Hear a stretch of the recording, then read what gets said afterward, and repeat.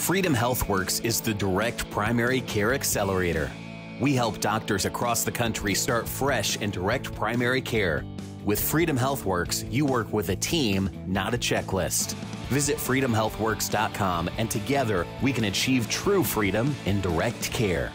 The Benjamin Rush Institute has been on a really noble journey. Tell us more about what you're doing and where you're going. Sure. Thanks for having me. BRI has been around for, depends on who you ask, between 9 and 13 years. Our founder, Sally Pipes, is from Canada.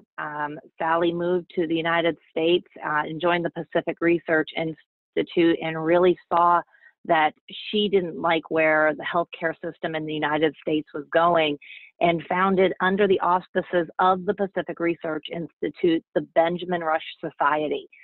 Sally lost her sister under the Canadian healthcare system, and was really afraid that the United States healthcare system was headed in the same direction. And with Benjamin Rush Society, the mission was to affect healthcare through medical students, to start medical students in learning different avenues of healthcare than they were learning in medical school. Medical school is primarily funded by big business, by big healthcare, by big pharma, and they're not learning alternatives to those kind of healthcare. So they're not learning about things like direct primary care, about economics that are different than what that big pharma and big government and what the government is saying that they have to do. So overregulated healthcare. It's not really getting to how to maintain the doctor-patient relationship. And that's what BRI, the Benjamin Rush Society, and then independent from the Benjamin Rush Society, Benjamin Rush Institute, is trying to do. We're into education. Our main goal is educating medical students on free market healthcare alternatives, so that maybe they're not going to open a direct primary care facility or right after medical school, and maybe they're not going to go work for a specialty that is direct care or something like that right out of medical school. But with the dropout rate or the burnout rate of doctors being, some say, at 60%, what my personal goal is that 5-10 years down the line, these doctors know that there are alternatives to how they're being forced to practice medicine, and that they know what they can do. And that's what we're about. Gotcha. I find it absolutely fascinating that this institute and society was founded by a physician coming from what we're going to call a socialized medicine system, realizing that, hey, this isn't as great as some of the headlines will show it as.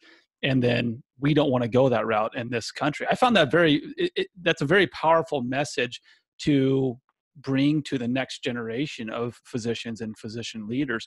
How are they responding to that? Are you seeing people say, oh, wow, that makes a lot of sense, or no, I don't believe it?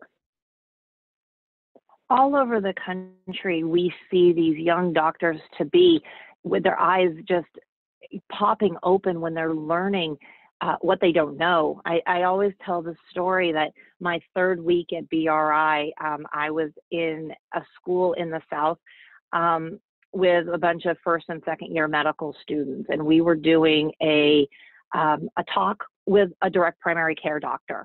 And this doctor had opened up her direct primary care clinic about 3 years prior.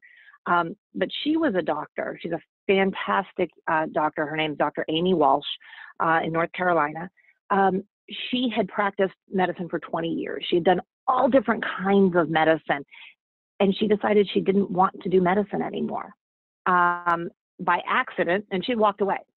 By accident, she fell upon a direct primary care conference in Florida, and for the first time in her career, after 20 years and walking away, she learned about direct primary care, and her whole being changed. She said, that is the type of medicine I want to practice.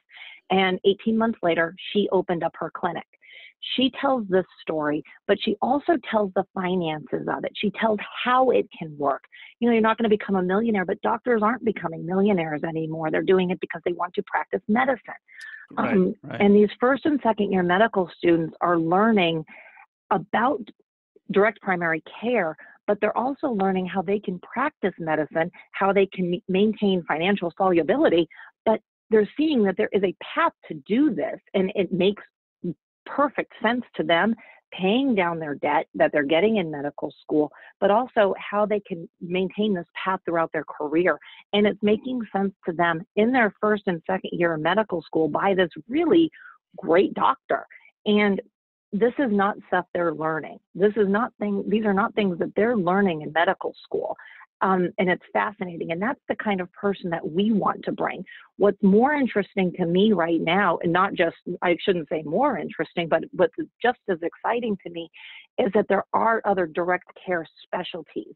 I would love there be a ton of direct primary care doctors or specialists that can go and talk to all doctors, but the fact is not all medical students are doing primary care as their specialty.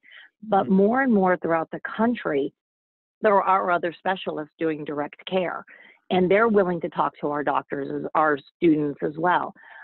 We also bring in policymakers and policy specialists to our students, and they're talking about different things, whether it be the economics, the insurance, the business aspect like yourself. All of these different things are being spoken to our students, and they are surprised.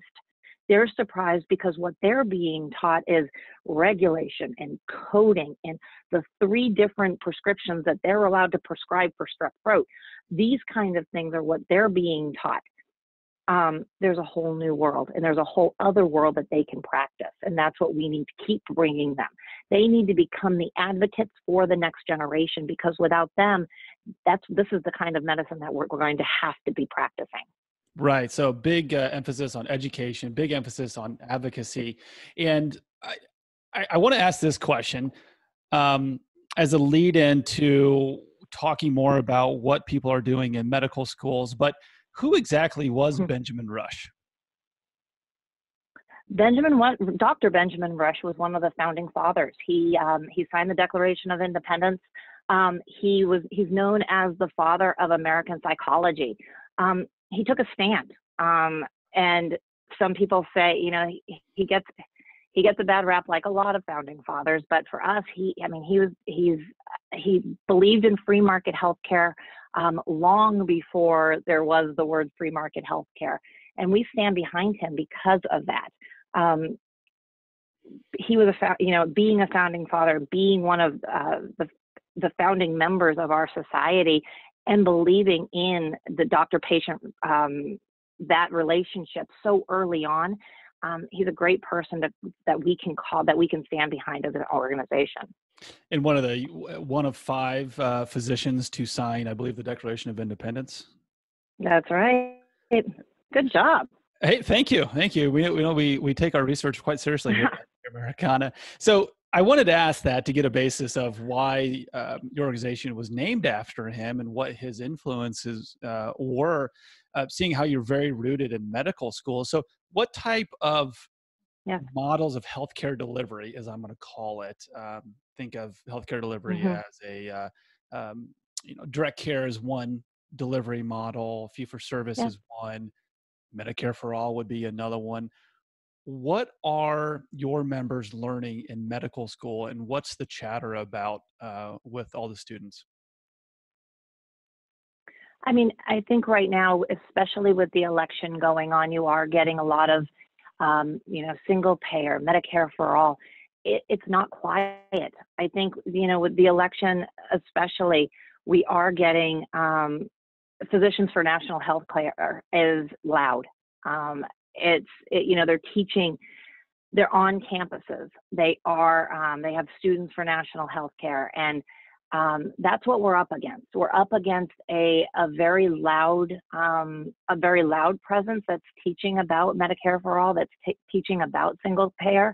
But we ran up against this before with Obamacare. We ran up against our students that believe in what we're doing going against this loud chatter before. What they're running against is the same statistics, no matter what. Those statistics being, and this is what Physicians for National Healthcare repeats over and over again, 62% of all personal bankruptcies are because of lack of health care. 31% of every healthcare dollar goes into the private insurance bureaucracy. We hear these over and over again, but they're failing to talk about what the pros and the cons of what having Medicare for all is going to do. Mm-hmm. That's why we do things, and I'm such a fan of debates. I love debates because I think, especially with medical students, we're not talking about, people yelling at each other. It's not really that kind of debate. We have what we call we have a debate series that we're talking about single payer. And I love doing it. And we've had a ton of people from Physicians for National Healthcare, where we're bringing this debate to campuses all over the country.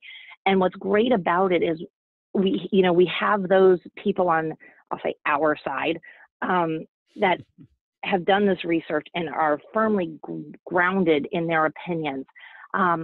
We also have the people that are firmly grounded in their opinions and have done a ton of research on single payer. Both sides aren't going anyplace, but it's that middle. It's that middle that doesn't have all of the education, that doesn't understand the difference, the actual difference between single payer and universal health care, that doesn't understand that there really is a difference when we're talking about that. These are really, really bright people. But when you're getting into the nuances between what single payer is and that Medicare for all is a type of single payer, but that they're not actually completely interchangeable. These are the type of things that these doctors to be really need to understand, because they're the ones that are going to be influencing this policy. When they get that MD after their name, they are so powerful. And that's something that by bringing these debates to their campuses, we're really getting some great people to talk about this in a really educated and powerful way. And that's something that we're really trying to do all over the country. Yeah, it's great to hear, because we're big fans of debate. Like you said, a debate that isn't confrontational, like you see on the screaming matches. Yeah. If you turn on the national news here, there's so much emotion in it, and this is an emotional subject, really is, with healthcare. Absolutely. But being able to have a civil debate and express like you said, the pros and cons on both sides is going to be absolutely huge. So let me ask you this: what is the appeal of a single payer or a Medicare for all system with the younger medical students? What's driving this influence? Well, I think we talked about it a little bit there. You're talking about doctors that really do care.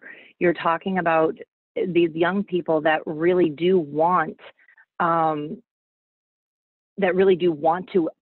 affect as many people as they can. They do worry that people aren't getting as much health care as they can. And when you are looking at some of these young people that have spent time in an inner city, that have spent time volunteering, that have spent time working, and see people without health care, that's the number. When PNHP is giving that number of 60, people going into bankruptcy because of health care bills, they're seeing a single payer being the same as everyone is going to get insurance or health care. Everyone is going to receive health care. They're not looking at the fact that we're talking about your quality of care going down. We're talking about the fact that you're not going to have any relationship with your patients. What they're seeing instead is kind of an idealized, liberal view of everybody's happy, everybody's receiving the same kind of care. It's not the best care, and that's what we need to move away from. Right. It's a cheaper alternative, but that doesn't mean that it's better. It's a more widespread version, but that doesn't mean that it's better. And there's so many places to point to. They're not looking at doctors getting paid less money. And again, that's not what we should be looking at. They shouldn't be looking at doctors getting paid less money. They shouldn't be getting worried that, hospitals worrying that their funding is going to be getting cut. All of, pharmaceutical limiting, pharmaceutical companies worrying how much they can charge for their drugs. All of these are things that can and will happen under a Medicaid for All plan, but they're looking at, is everybody going to receive care? Well, yes. Right.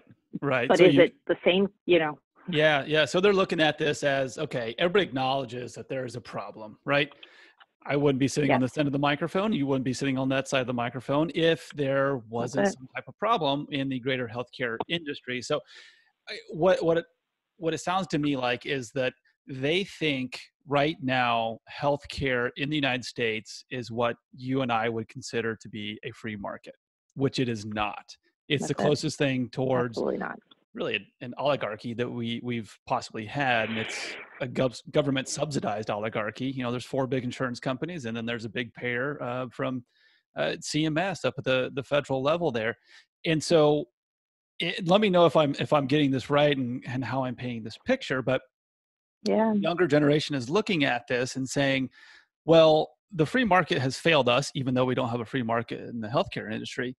And since it has failed us, the only other opportunity we have is to swing the pendulum, which would be in the complete opposite side of what organizations like BRI and what companies like Freedom HealthWorks are trying to do, and give all that monopoly power to the United States government, which, as we know, if anybody has used the VA system or even seeing, the Postal Service, pension funds, anything like that, I could give you a myriad number of examples.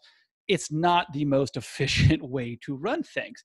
Am I getting that right in that assessment, that there's so much misunderstanding here that it's kind of a knee-jerk response of, well, it's all broken, so we have to go this route and just give all the control to the government, and that'll solve everything? I think I think you do have the pendulum. I think, you're looking at a Bernie Sanders or an Elizabeth Warren, and you have one just drastic side of the equation, which is give everything to the government and let them handle it. And there's people like myself that are like, oh my gosh, what are you thinking? Because we have seen, we've seen what that can do. We've seen what a government takeover of anything is going to do. It scares me when we're talking about education. It scares me when we're talking about anything where the government is in complete control of an entire system. But then you look at something like a Joe Biden plan, which is preserving a role for private insurance, implementing more of like a public option, which gives them an option of buying a government health plan. I don't necessarily agree with all of that either, but even looking at a Biden plan is saying, hold up, we need to find a middle ground here. And I think that's what more rational people are saying, is that it's broken. We need to fix it. We need to find where we stand here, because we can't go full blown Bernie Sanders. But what is that middle ground? Because it's broken. Where we are now is broken. We need to find that middle ground. Sure. And I'm not a huge fan. Where is that going to be? Yeah, and I'm not a huge fan of the private insurance industry and how it functions right now. I believe there is a huge role for them, but I'd like my health insurance to function a lot like my homeowner's insurance. Some catastrophic event, some emergency, it's there.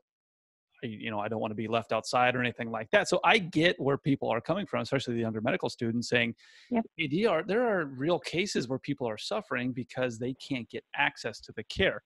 We're always quick to remind people that coverage does not equal care when it comes to your health and the healthcare industry.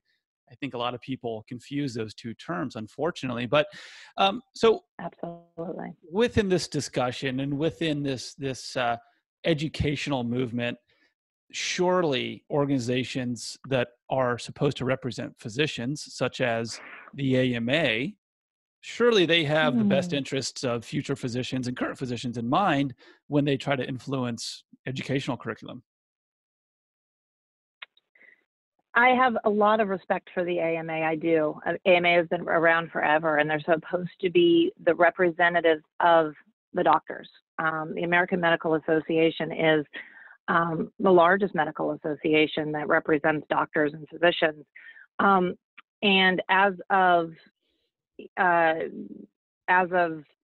2004, when they started the Patients Action Network, their actual verbiage is, in response to legislative issues that the AMA feared would, wait for it, harm the patient-doctor relationship and restrict patients' access to healthcare. Those are awesome words. For somebody like me, those are fantastic words. And if you look at the issues that they're following, prior authorization, drug price transparency, health system reform, MACRA, which is Medicare physician payment, opioid use, telemedicine, graduate medical education. For me, I don't have a problem with those issues at all. I mean, those are issues that I feel the AMA really should be following. What I do have a problem with is when the AMA moves from those issues to climate change education in medical schools and health economics in medical school. Those two issues I feel the AMA should not be a part of. Those are policy issues. Those are really partisan policy issues in my opinion. Sure. And those are two issues that in the past 6 months the AMA has taken part in. And never before, and that I can find, has the AMA become that partisan. Even in their donating, they've been pretty 50-50. Some would say the AMA has even been more Republican. But in the past 6 months, these are two issues that they've become really hot button issues for the AMA. Insisting in climate change education in medical schools. I don't understand why that would be something that they are enforcing in medical schools. But then health economics as well. Yeah, climate change, it kind of scratches my head. For anybody out there, no matter what your beliefs are or which science articles, I'm not going to wade into that debate, but to have that taking place in medical school, it is a little interesting. You kind of think, well, I'm not sure I want my physician to be able to pull up the latest NASA reportings on temperatures, but interesting stuff there. I want to zero in on what you said about the health economics subject, because again, we talked to a lot of physicians through Freedom HealthWorks that they need a lot of help with the business aspects, which I totally get it. I went to business school, they went to medical school, we work really well together. So I think right now, the latest stats that I was able to see, that most physicians have about 5 hours of what we'll call business education through undergrad and graduate school. So on the surface, being an advocate for more economic education seems like a good idea until I ran into an interesting quote from a friend of the show, and I know a board of advisor for the Benjamin Rush Institute, Dr. Beth Haynes, and she expressed concern that AMA isn't going to be balanced in presenting the health economics as education. And I think this is a worry for you as well. But why is this narrative being pushed in medical schools and not giving the fairness that you would think an economics subject would be given? I really wish that what you just said is a perfect example of where we should be going. The AMA should be saying we need to do more business education in medical schools. That's something we absolutely should be doing. We should be having more business. Our medical students shouldn't be going out into the real world without more business, mandated business courses under their belts. I do not know a medical student that won't say that feels that they're not prepared. Mm-hmm. What we can't imagine is, and what we're not seeing as medical schools are starting to implement this economics education, is that it's not kind of that there's not an expectation that the economics that they're explaining doesn't include an explanation, an expectation of compensation. That what you're seeing is not the economics examples of Friedman and von Mises, but is more of the government intervention. So messing with not a natural supply and demand cycle where the supply the demand naturally through market forces, more along the lines of something that is interference, and then you have manipulated markets. That's it. The only way to get to where the medical profession and where transactions are going to make sense between a doctor and a patient is through a government transaction, and right. The government has to be in the middle of it. And there's plenty of supporters of that. That's how regulations are right now, and that's how regulations are set up. And if you include any kind of economics like that, then you're missing a whole section of how the free market works. And if that's the only type of economics education that you're giving, then everything that we're trying to do and all the alternatives to that aren't going to make any sense. And that's what we want to make sure. We want to make sure that, some of these students that are going into medical school have economics degrees. And that's what we're hearing more and more. It's actually a little bit helpful to me as these new education initiatives are being rolled out. I'm getting these very smart medical students that are coming and opening their eyes and saying, wait a minute, it's good that you're teaching us about anatomy and you're teaching us about pharmaceutical and you're teaching us about surgery, but when you get into this, you're missing something. And that's because medical students are going to school right now with advanced degrees going into getting their MDs. They're going to school already with crazy leadership skills. So when it comes to economics, you are getting people. I have two doctors that are two medical students that have PhDs in economics going into medical school. Wow. They're looking at this going, wait a minute. And I love that because they're pushing back where I never could. I can't get anybody smarter than that. Right. So it's kind of fun. It's kind of fun to actually see this being rolled out because my students already are raising their hands and saying, hold up. So in a way, I love it. But in a way, I need to make sure at those other schools that don't have PhDs sitting in the seats, we need to make sure, we need to find a way where we can push back and say, wait a minute, you're missing a whole bunch. And it just adds another layer to what we have to push back on.